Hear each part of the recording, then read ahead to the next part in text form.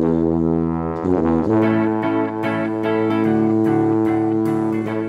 crafters, it's me, Jen Evers with Quality Crafts, and I'm going to share with you today a slider card how-to tutorial. Now this is the one that I showed on one of my recent videos, and it's a Tallulah Rouge Digi, a Tallulah Girls Digi, where when you pull on the slider, the little guy comes out of the leaf. I'm going to show you an easier way to do this than cutting this out, and it'll be completely hidden. You ready? Join me at the table. Let's get started. So here you can see that I have two different types of this card. This one goes right up the center, and there's two little cut marks, but they're quite hidden. You don't see them as well. And the pull tab is up in the right hand corner, so when you pull, it goes straight up and down. It reveals a message right here, and it reveals a message at the top right here. Okay, so that one's really fun. Same exact way of making this card, only this one has a slit right down the side here that you can hardly see.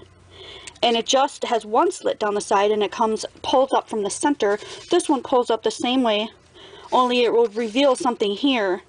And it could reveal something there, but I didn't put anything on that bottom. But that's completely up to you. So I'm going to show you how to make the base of this card, and then you can decide where you want to do your cut marks. What I use to make my card is one 8.5 by 11 sheet of white paper for the inserts that come out. One 8.5 by 11 sheet of any kind of colored cardstock for the outside of the card. And then a piece of pattern paper of any style that you like. First thing you're going to do is take your outer cardstock and you're going to cut it in half.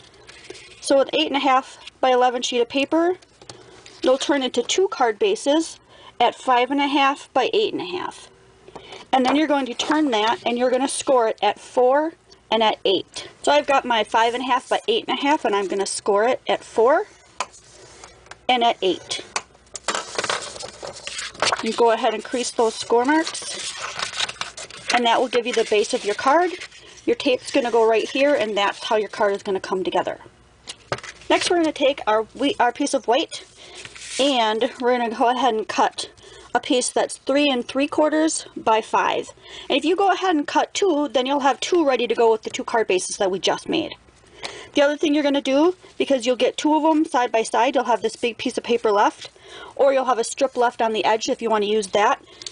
You're going to want to go ahead and make a couple strips that are 3 inches by 3/4 inch. So if you have a strip that's left on the end, you might be able to get 2 out of that. Again, 3 inches by 3 1/4, because that's going to be what moves up and down. And that comes from your 8.5 by 11 piece of white paper. Okay, last piece that we need to cut is our designer paper in whatever kind of color that you decided on, and I picked this today. And that is going to be cut at 3 3/4 by 5 1/4. So now I'm going to show you how all these pieces look, all cut out, and how they go together. Okay, this was our 5.5 by 8, scored at 4 and 8. That's going to close together. The pattern paper is going to fit right on top, just like that.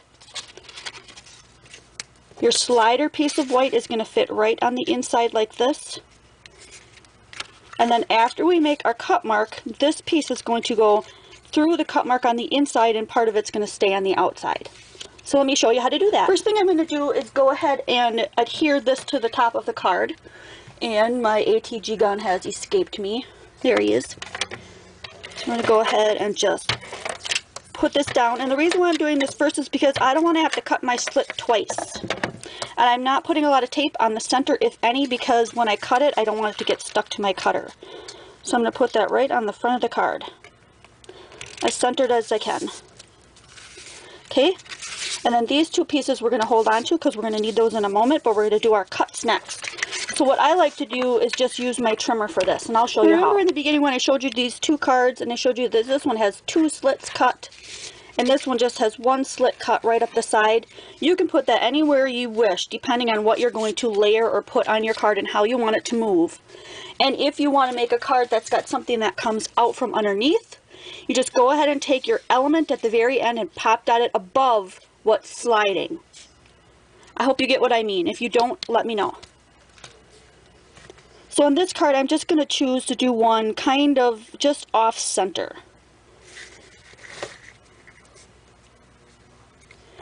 And I'm going to put my card all the way up to the top of my trimmer, so that's 0 where it starts. And I'm going to go from the 4.5 mark on the bottom all the way up to the 1 inch mark. So 1 down to 4.5, and that'll give you a slit right there. Okay, again, if you don't get that exactly right, it's okay, it'll still work.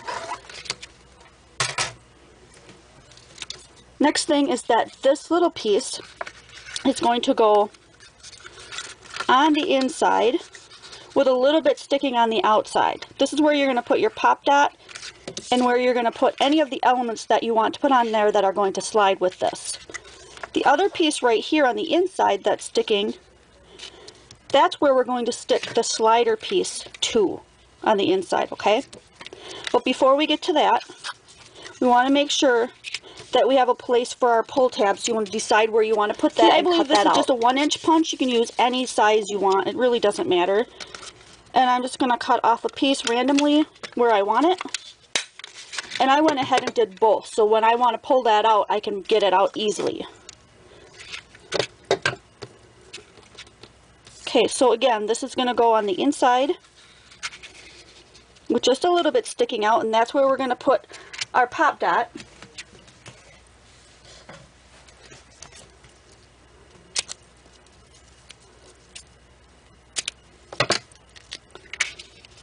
Okay, so I'm going to bring mine out just a little bit, make sure I get my pop dot on there, or your dimensional. And then I'm going to make sure that it's all the way to the bottom of the card, to the bottom of that slit, as far as it will go. And then I'm going to glue this on.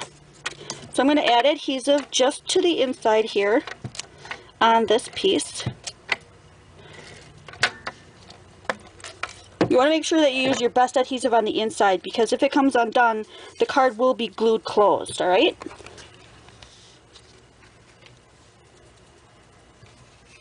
Okay, when we put this on here, we want to make sure that we line it up in between these two here. What I'm looking at is the score mark here and the edge of the paper. And then lay it down so that it folds on there. And then on this strip to the right, you're going to put the next bit of adhesive that you have. And this is what's going to make the card closed. And I make sure that it goes over the top of that white card and down. And then we can just test it out and see if it slides. And sure enough, it does very nicely.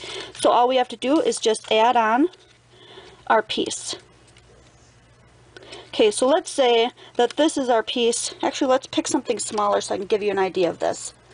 Let's say this is the piece that we want to come flying out. And by that I mean, remember this card where the little butterfly comes out from underneath the leaf? Pretend this is our butterfly. He's going to be coming out, okay? So what we want to do to make sure that he's hidden before he comes out is pop dot this piece up. So put your pop dots on where it's not going to touch this, so anywhere around here, and pop dot it up. And then when you pull it, that will come out. The butterfly will come out from underneath. I hope you got the gist of that. I think it was pretty clear. If not, leave a comment down below, and I will try to help you out with that in any way I can. If you enjoy my videos and you like my tutorials, please give me a big thumbs up, share me with your friends, and subscribe, and I'll see you guys next video.